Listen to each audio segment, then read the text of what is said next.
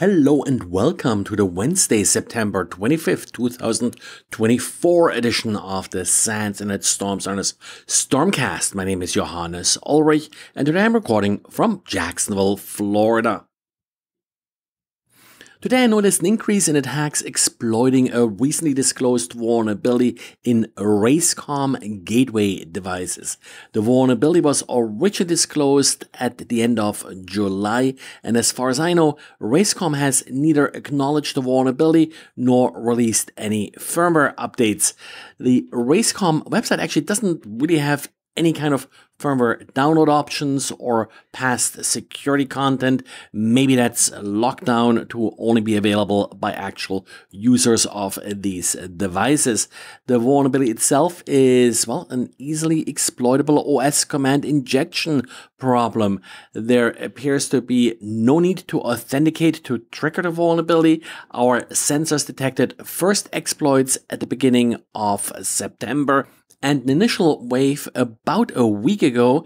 The attempted exploit is pretty straightforward, either curl or TFTP in the later wave that sort of started yesterday is used to download code from another system and then execute it. I was not able to download the second stage file, but based on some of the scripts being called TP-Link, I assume that the attacker is using a bot to breach various routers and just added this particular exploit to their repertoire. Without a patch, the only recourse users have is to either bin the device or at least restrict access to the admin console. I would probably suggest the decommissioning option, given the nature of the vulnerability being very basic, no real security response here from the vendor. So who knows what else is lurking in the firmware of these devices. Talking about perimeter devices, a new vulnerability was disclosed in Cellopoint's secure email gateway. The vulnerability was made public by the Taiwanese CERT. A buffer overflow allows unauthenticated remote code execution. This buffer overflow only causes actually a denial of service condition. What makes it so bad is that due to the denial of service, due to crashing the particular service, it's then possible to bypass authentication and gain administrator privileges. A patch is available for this vulnerability. And last week I mentioned the vulnerability in Cisco's smart licensing utility.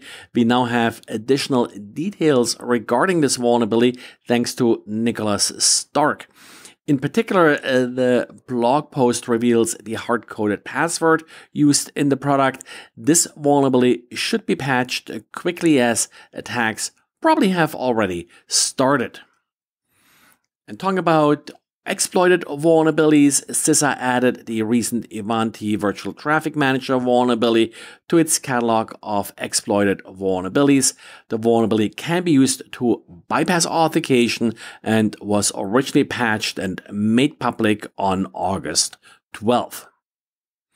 And then we have some vulnerability controversy brewing around Linux.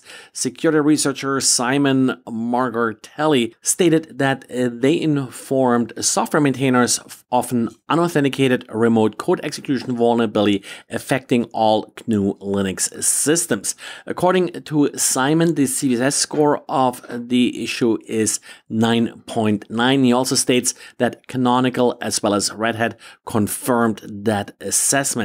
Simon stated that they believe software maintainers are not treating that sort of with the necessary urgency, and they suggest to disclose the issue on Monday on the OpenWall security mailing list, with more details being released the Sunday after on October 6th. At this point, no details are known, no CVE has been assigned yet. It's not even clear if this is like an operating system issue, like a kernel issue, or if this is just a daemon that's commonly installed on Linux systems. Simon's X account, where they made the original announcement, is protected, so unless you follow them, the post is not readable. I'll link instead to securityonline.info, which has a decent summary of what's going on here.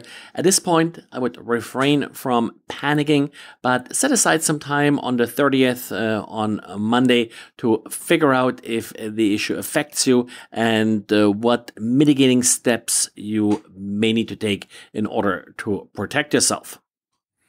Well, that's it for today. So thanks again for listening, and talk to you again tomorrow. Bye.